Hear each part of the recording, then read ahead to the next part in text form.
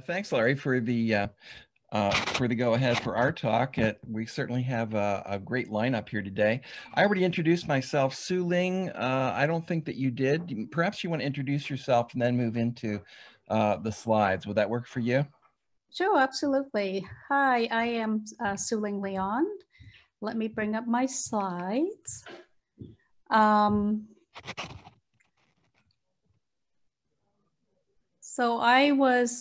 you very much for the invitation for me to share with you about our 3+3 program as a framework to build primary care capacity.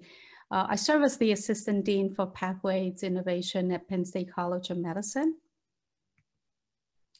So in this group, I probably do not need to share with you that it's been pretty well known that if the health of the population is best when 50% of the physicians are primary care physician, and yet we only have 30% of our physicians in this country that are primary care physician. And there's been also a projection that we are severely short of primary care physician. The projection is going to be that by 2025, we're going to kind of be short of 90,000 primary care physician. And on the other side, medical students are graduating with huge amount of debt. AAMC estimate about 200,000 average per student. And these high costs for medical education is really a hardship for our students, as well as the fact that our graduates from medical school are getting older and older. They're like 8 years older than just a few decades ago. So so we kind of looked at the possibility of starting medical school in 3 years. And there are many benefits in doing that. So one is you save a year tuition, but you also enter practice a year earlier.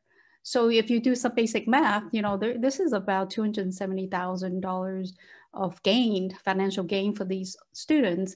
And then if you are conditionally accepted to a residency program, there's also saving of 10 to 20,000 just from saving from interviews. But I think really the really exciting part is the efficiency of the medical curriculum. We could link the medical school curriculum with the residency program, creating a 6-year instead of 7. And you can really do some very interesting and effective mentoring for the students.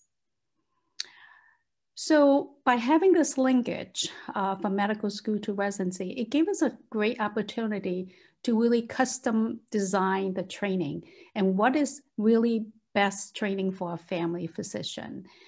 Because we're able to create the curriculum, it gives us a lot of latitude in doing that. So we can actually incorporate those learners into the residency program, into our department early on. And we can also begin to introduce clinical exposure from the first year of medical education. Because continuity is so important in the training of family physicians, we purposely replaced the clerkship year using a longitudinal integrated clerkship of the LIC instead of the block clerkship. We all know about this leaky pipeline. You know, a lot of times people come in medical school saying they're interested in primary care or family medicine, only that sometimes they get lost. So by having this 3-year program, they are committed to family medicine from day one.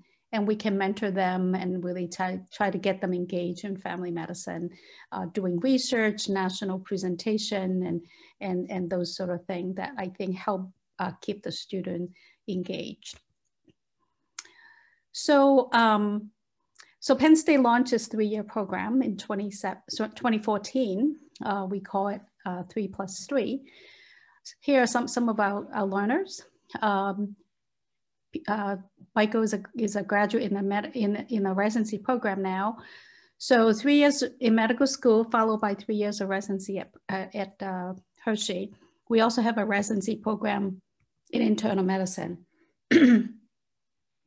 So a little bit more about the customized and individualizing education for our students. So the very first year, we have something called career confirmation elective, which is kind of really making sure they try on the shoes and make sure that family medicine indeed is what they have chosen, is the right fit for them. we also connect them with the residency and the residents and also the faculty. We have a very purposeful mentoring program and advising program for them as well. We also have the flexibility of deceleration if they should choose to no longer accelerate. In terms of the application, usually in terms of the curriculum, so they usually start with an elective in the first year in the spring of the first year. The summer between the first and second year, they do not have that summer off. They would be doing clerkship and elective. We have moved the step exam to after clerkship, and the family medicine is an LIC. And let me just kind of walk you through this a bit. So during the first, we call it phase 1, which is the first 18 months of medical school, they are doing the same curriculum as their peers. You know, their basic science lectures, their health system courses, and the foundational courses are really the same. But in the afternoon, average is about 1/2 day a week. They will be doing extra courses. So in this situation, this is the acceleration. They do a medical home course. In the summer, they'll do elective. And then when they come back from the second year, they do a family medicine clerkship. And then during that clerkship year, they'll do a LIC. And then the phase 3 is when they basically complete the requirement, such as, you know, doing the acting internship, the step exam, and then completing whatever electives or requirement that they need to do before they graduate. So in terms of tuition, we basically charge them, we look at it as their tuition is equivalent to a 4-year program, but we give them a year scholarship for that 1 year. However, if they do not complete the program as designed, then this scholarship will be converted to a loan. And all along the way, students are able to reverse back to the 4-year program. So one example would be if they do not meet academic standards, or they're simply not interested in accelerating, or no longer interested in family medicine, or wanted to stay at the Penn State residency program. We often ask this question about what type of student would do well in this type of program. They tend to be mature students, then they tend to have excellent academic records. Self-directed learners are very appropriate for this type of program, but the most important thing is that they need to have a strong interest and commitment to family medicine and Penn State. And our students have meet this requirement quite well, and generally they come in pretty amazing life experiences. So just a word or two about the clerkship year. So on the top, the block clerkship is pretty standard, you know, where you do one clerkship at a time, in this case, internal medicine, pediatric, and then so forth. Whereas the LIC, you do all the clerkship together, and then they also get to follow a panel patient that kind of serve as their personal student physicians. And that's kind of where a lot of the benefit comes in. And the study have shown that students who've gone through a LIC in general are very satisfied with their education. They tend to be more patient-centered. They also tend to have a lot more active engagement and hands-on participation in a lot of their activities in the clerkship. They do just as well in the exams, but they also tend to have a better knowledge retention. So in terms of the application process, so once they're accepted to Penn State College of Medicine, they complete a secondary application to apply to the 3+3 accelerator program. And then they're followed that by interview with the steering committee. We also have a website that talks about the program. So I just want to share with you a couple slides. So not everybody is a big fan of 3-year programs. The critic would tell us that they wouldn't get as good an education because it's shortened, and that they may not be prepared for the residency program, or that they may be burned out from doing all this. So we set out to do a study across 9 medical schools that had residency, that had accelerated program. And as you can see here, the orange is where the accelerated students, and this is how they ranked, completed the AMC graduation questionnaire and answering these type of questions. So the orange is the accelerated students in the nice school, and the green is all the other peers in the 4-year programs that in those nice medical school, and then the purple is all the medical school that graduated that year across the country. As you can see, in terms of satisfaction with their medical education, they're quite similar, both for 2017 and 2018. And this is asking about preparedness for residency. And again, as you can see, there really is not much differences across the 3 groups. This is a very busy slide, but just want to point you out to, in terms of the burnout. So there really is very similar in terms of burnout, but if anything, there was a couple of things that they are actually, the student actually in the accelerated program do better. One of the area is the emotional climate, and the other is the faculty interaction. So their learning environment and the faculty interaction, that they actually rank those areas higher. And in terms of student debt, you can see that the group in the 3-year programs actually have less debt, and these areas are statistically significant. So some of them actually even graduate with no debt, but majority of them actually graduate between the 150,000 or less category. So based on that study, we found that compared to the 4-year MD peers, the graduate from the accelerated program feel just as satisfied with their medical education, and sometimes in some area a little bit better. They feel just as prepared for residency. They have pretty equivalent rates of burnout, but they definitely have lower debt. And here's a little bit of study here. We looked at some of our graduate and look at some of the things that I thought was interesting. So we have currently 1 graduate who is in practice now, and he's practiced in a rural area.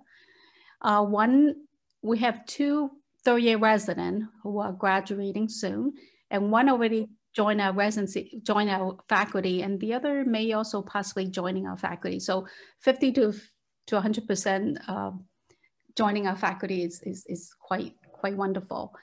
And then 6 out of the 13 students that we have now are interested in practicing in a rural area, and 8 out of the 13, which is a 62%, is interested in practicing underserved communities. 2 of the 6 residents are Chi residents, so that's a 34%. 2 of those, 2 of the 10 students are served as president of the FMIG. So we're quite proud of their achievement, and so these are some of our students. So in conclusion, the 3-year accelerated program is, I think, is an emerging solution for addressing the primary care workforce shortage. It is also a disruptive innovation in medical education that could potentially increase the number of US medical students choosing a career in primary care or areas of physician workforce need. It could also prepare primary care physicians more efficiently and quickly with lower student debt. Thanks, Su-Ling. I think I'm going to just jump in with a couple of comments on my own as we wind down here, based on my participation since the program started and in teaching and advising several of the students. I have several observations that I wanted to synthesize. One is that this program is not for everyone. It's for a particularly mature student who already pretty much well knows where they're going to go and what they want to do. This means in some cases an older student or a more mature student, as you said. And it is very appealing to students for whom it fits because it saves a year of time and money, which is pretty powerful.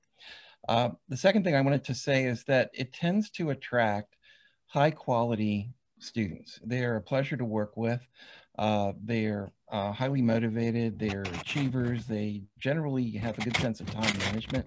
And the other thing that surprised me that I wasn't aware of, especially in small group teaching, I observed it that they are deferred to by many of the other students because they not only are high performers, but they accelerate their clinical learning ahead of their peers. So they, the other students, especially in, for example, clinical skills instruction, other students would be asking them for advice in classes, which I thought really was an interesting change of dynamic, which may carry over into how family medicine is viewed in the student classes as well.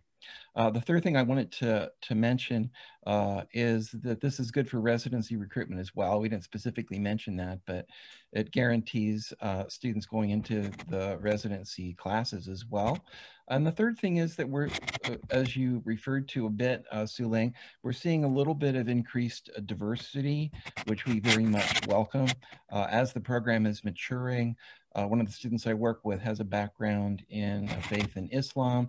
Another student who came in this year as a first-year student, his ethnic history is from Nigeria, and it's really nice to see the diversity expanding as the program expands as well. So I just wanted to share a few of those reflections, and I think it's a very interesting and promising option for other medical schools, and I think this very well will likely expand in the future. Thank you.